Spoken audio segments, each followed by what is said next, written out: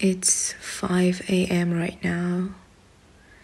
I don't really have any makeup, and I'm not even sure if I'm gonna post this because of that same reason.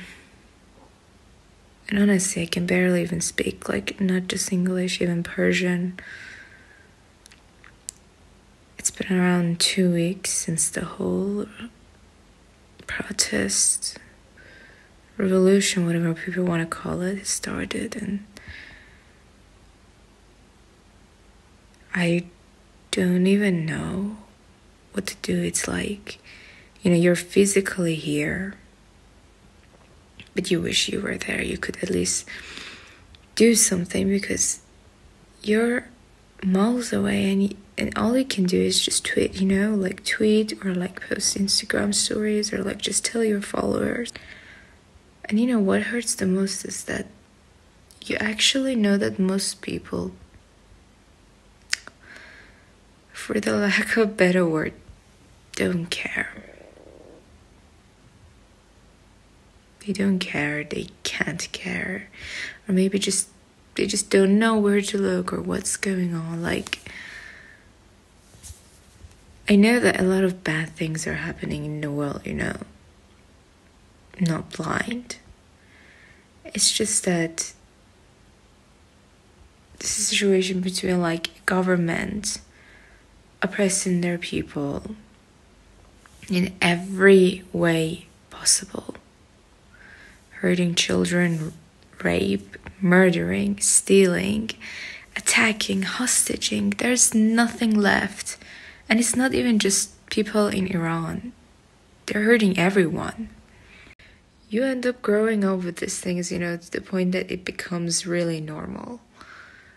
Like, all of those things becomes normal. I remember when I first joined Tumblr, people were talking about like pedophilia or like child marriage and everything, and it was so strange to me because I grew up in Iran where people were naturally getting married at the age of 9. And I remember being like, hey, my friends are like going out with guys. I was around like 15, 14. And I was like, yeah, my friends go out with people at the age of 24. It's normal. But then I'm 24 now. It's not normal. It's just not normal at all. And, like some people came to me. One person in my Curious Cat was like, hey, just start posting, continue posting about the same fangirl stuffs you generally do. And I can't. Like, sometimes when I try, it just physically hurts me because nothing is normal, but I'm supposed to pretend like it's normal. I'm a woman, not religious, never hated. I'm very proud, very loud. I like dancing, I like singing, I like showing my hair. My family was born Muslim, I'm not. I'm bisexual. I literally have like a channel with currently 470,000 subscribers, which promotes the LGBTQ plus community. Like, I can go on forever with the reasons, with the things that even right now, if I ever were to go back to Iran, would kill me. If I were still in Iran, I wouldn't be alive today. And people just don't understand that. They just expect me to act natural when nothing is normal. And when it actually hits you, that you've been doing all these contents, all these things for people that don't care about you, about your family, about human rights. It's not even about me. It's just like, I don't know how to get people to understand that it's not even about me at this point at all. It's just that I'm asking them not to expect even more from me when I'm already handling the kind of feeling I'm going through. It's about literal children dying. Some of them are not even protesting. It's like, imagine everything seems normal, then your brother, your sister goes out. They don't come back because they were in the wrong place at the wrong time. Well, they just went out to buy cheese. I don't know. People are going to university and they're dying. People who think they're like wearing everything properly, they're doing everything properly, are still being oppressed. That's the problem. And I don't know what to do to help it. And that just hurts. And I know I'm not even allowed to feel this pain because it's not about me, because I'm not even there. It's about saying the man that killed thousands of people, that is still oppressing my friends, my family in my country. Going to United Nations, the same United Nation that is apparently taking care of me as a refugee, which, let's be honest, it hasn't cared about me or my family even as a refugee for the past 8 years. But anyway, goes there and holds up the picture of another terrorist. And then apparently other countries are like even talking about nuclear deals with him. Even though this person made sure to say that he doesn't care about any of this countries. Like, we grew up, like in our school, I remember they used to like put us in different rows and they were like, say death to this country or death to that country, say it so loud so people in that country would hear it. Like, they raised us telling us to hate every other country. And in this protest, we're saying that the enemy was never the other countries, it was the person who's still here, which is the Iranian regime. And people are ignoring us while the governments of other countries are shaking hands with this man, this terrorist, and talking about nuclear deals that can very much kill all of them. We've seen it all.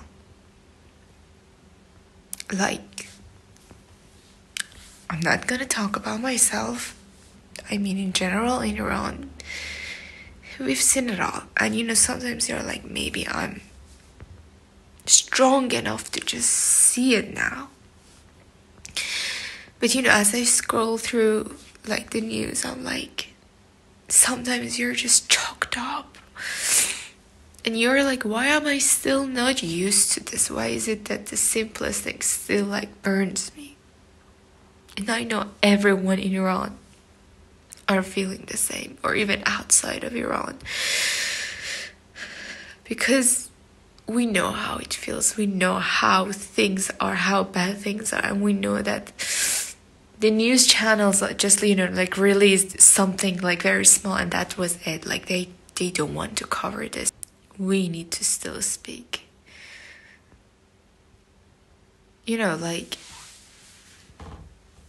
When we came here to another country, we couldn't speak Turkish. We didn't know what evet or hayır, yes or no meant. Imagine my mom, 30 years old. I was 16. I got my diploma early. I was smart. or whatever. My brother was 8. We come to a country, we don't speak the language, we go through like xenophobia, racism. And it's still somehow worth it, because in our own country, we would be killed. We would be like, there was nothing, no future, no rights. Even the no rights we have in here is still somehow better than being in our own country, which sucks. It's not supposed to be like that. And we know the reason other news headlines or like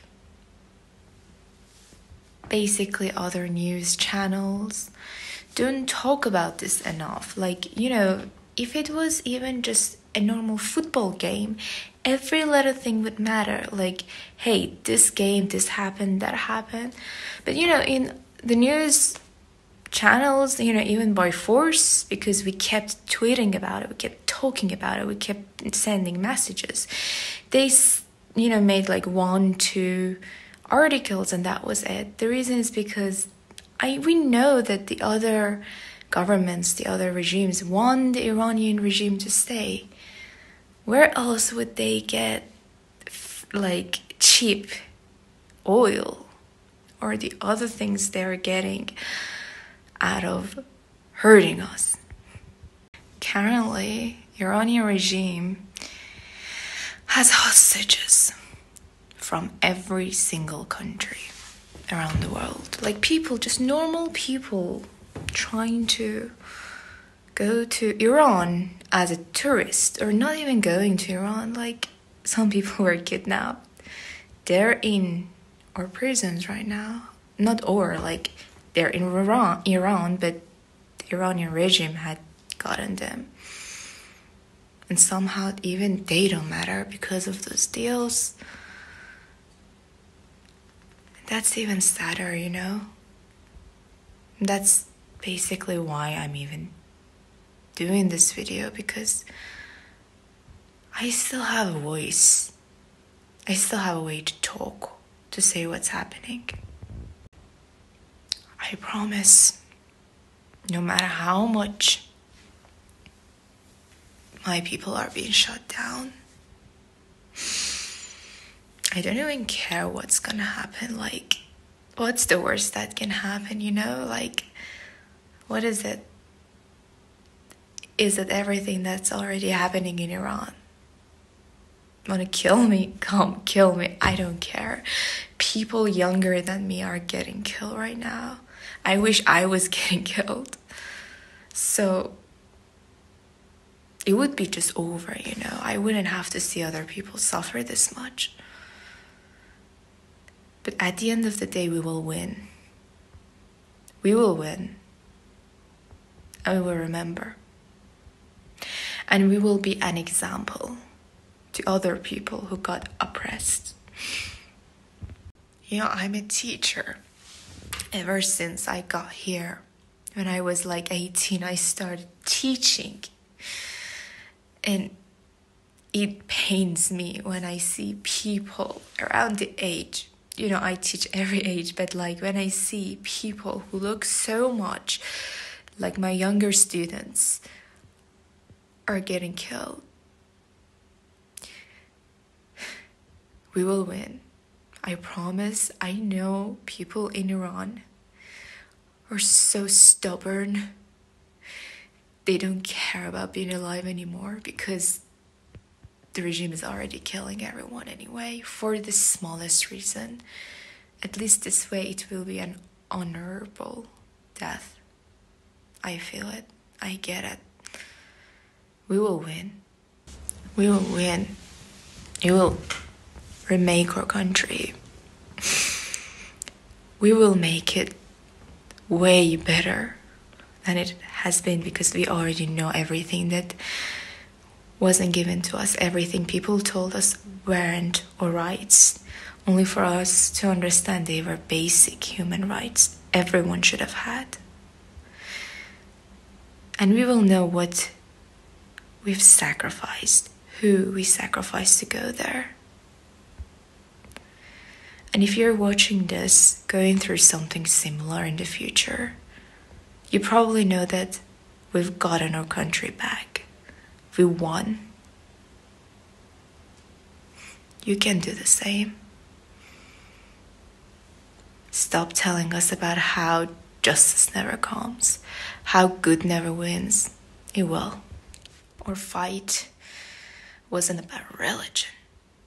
It wasn't about this or that. It was about everything. People tried so hard to make it about the death of one person, even the one is too many, and we're still so heartbroken about it. It's about everything. It's about most of us not even having the right to breathe, to exist. So yeah, if you're watching this, if you're going through anything similar, just know that you're not alone. Things are gonna get better. و اینو میخوام به همه ایرانیای دیگه بگم. تمام عمر مجبورمون کردن فراموش کنیم همدیگر رو دوست داریم. خیلی از ما خجالت میکشیدیم بگیم ایرانیم، چون میگفتیم ایران، همه فقط به دولتمون فکر میکردن، به ارزشایی فکر میکردن که اونا بهش باور داشتن، نه ما. و ما خجالت میکشیدیم. خیلی ما رو سعی کردن به همون بگن که ترکا اینطورین، لورا اینطورین، شمالی یا جنوبی یا عربا. فهمیدیم هممون یکیم، هممون یکی شدیم. ممنونم و میخوام بدونین که هممون داخل ایران، خارج از ایران، هممون با هم یکیم و دولتمون نمیتونه هیچ کاری بکنه. ایرانو پس میگیریم و این به ایرانی ختم نمیشه. دوستان افغان، دوستان سوریه، هر جای دیگه دنیا که هستین و دیگران دولت ها دارن بهتون زور میگن، ما میبریم، شما میبرین. شاید خیلی از شما داستان شاهنامه رو بدونین، داستان این که چجوری خیلی جنگا اتفاق افتاد. رستمه که پسر خودشو کشت بدون اینکه بدونه داره به پسر خودش حمله میکنه. خیلی ها که زیر بازی تاج و تخت له شدن و آخرش یه سری اومدن همشونو گرفتن، با اینکه میگن شاهنامه پایانش خوشه و همه میگن چجوری این پایان خوشه وقتی آخرش همه چی برباد رفت. چون اون پایان شاهنامه نبود. پایان شاهنامه رو ما الان داریم می نویسیم و پایان شاهنامه‌ای که ما می نویسیم خوشه.